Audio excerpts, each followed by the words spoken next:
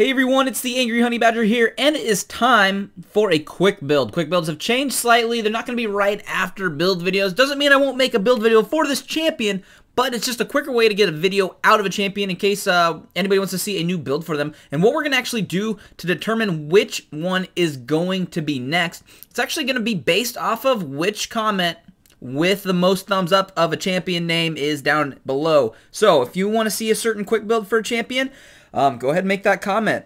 And then most thumbs ups on that champion, that's the next quick build. So we're going to go ahead and do it that way for now. Let's go ahead and start off today by taking a look at Yasuo, and that's who this quick build is going to be about. First, we're going to cover his runes and his masteries. As for Yasuo's runes, what I've actually been doing is taking a little bit different path, and it kind of is because of the way I've been taking his build. I actually been taking 14% crit chance. That's in the marks and in the quintessences. What that does is with his passive gives you 28% crit chance at level 1 right there. That's what we need. That's what we get. It's really nice. We're going to go ahead and team that up with some items early to try to give us an advantage overall. If you don't want to take a crit page, that's fine. I just like it for an advantage early. You have to use it. If you want to go with something more standard with attack damage, marks, and then attack damage or lifesteal quintessences, you can do that. Other than that, we're still taking armor in the seals, and we're taking magic resist per level in the glyphs.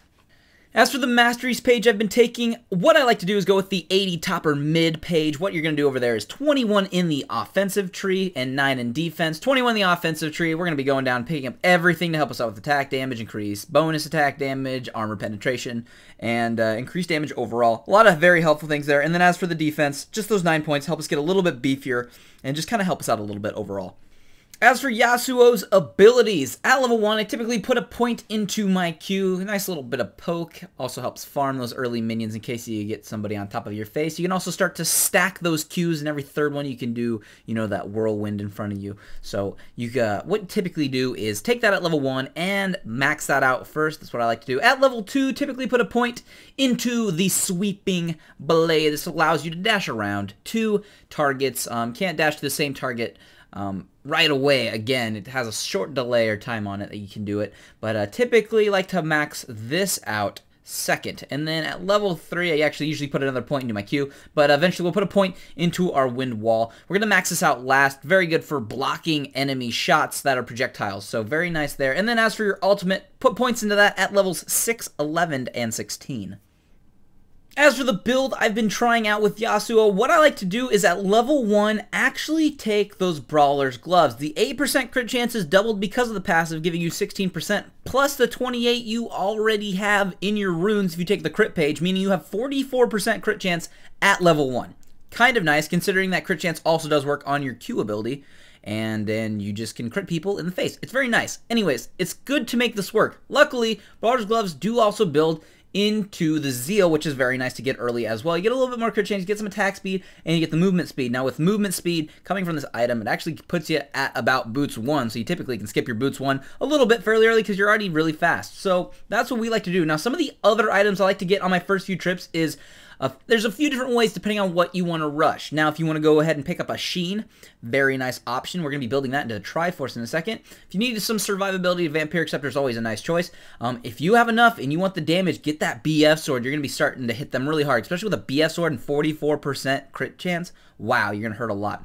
And then obviously if you want to pick up your boots then a little bit after that, good idea. What we're going to do with those mostly is, like I said, we're going to go for that Infinity Edge. Lots of damage, more crit strike. It's going to be doubled because of that passive, and our crits are going to deal more damage. The Trinity Force, because of the ability to use your abilities so often and over just constantly, really.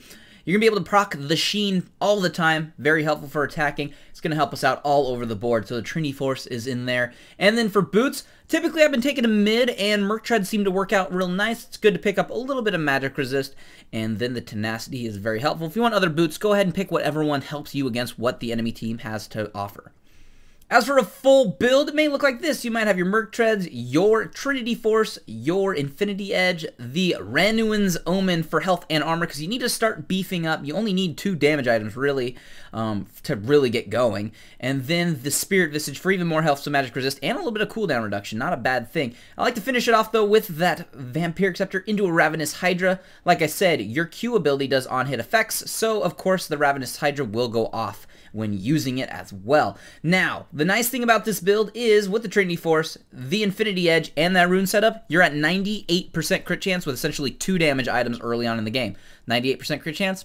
Figure it out. Not a bad thing to have. If you want some options, though, you're not a fan of the Trinity Force and you got that Zeal early, you can, in fact, pick up the Static Shiv. It's not a bad option. It does work out quite well, and you can build it a bit quicker because it is cheaper by quite a bit, and then you can go ahead and get to the Infinity Edge a little bit quicker. Another option, too, if you didn't want to go ahead and pick up something else, you go ahead and pick up a Guardian Angel if that's what's going to help you out the most. But that's kind of a key quick build to Yasuo. Go ahead and try that out. It works fairly well for me. I do kind of like the combinations behind it. If you want to tweak it, obviously you can do that, but this is a nice guide to help you guys with a quick build for Yasuo. Like I said, if you want the next champion to be somebody you want, go ahead and list that champion down in the comments. The champion with the most thumbs ups will be done next, and other than that, I'll just see all of you guys in the next video. I'm going to go ahead and jump on to the Lucian here. Just going to pretty much be able to solo him. Not going to have to worry about it. Just going to take a massive swipe out of him right there. Finish him off. Gragas is going to get smart, run off. Because, I mean, his damage, I can heal straight through that with those standard attacks, with the lifesteal, and with the Hungering Strikes.